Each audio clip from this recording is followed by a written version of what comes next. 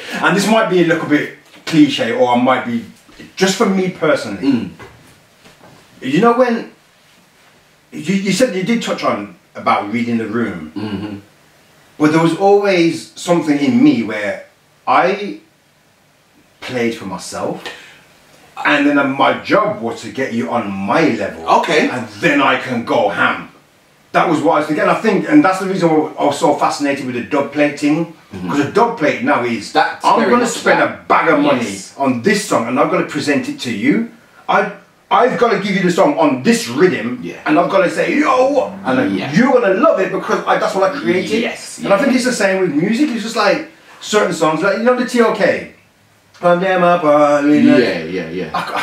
didn't like the song. I just thought it was cheesy and corny. You just like, I just didn't like it. When other DJs play in the dance bus, I'm like, I survived still. But I couldn't. I don't think I could put it across because I just didn't like the song. I get a joke.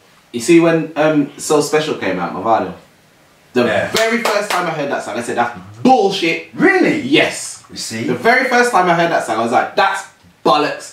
Listen to what he's saying. I'm so special, so special, so special. What the hell is this? Whereas lyricism gone, remember, you know, this is that time when him and Carter was chopping, you know. Him and Carter was chopping, so the lyricism, I'm expecting more. I'm like, what's this? This sounds corny. Fast forward 3 months, it's running the place, and actually I like it now.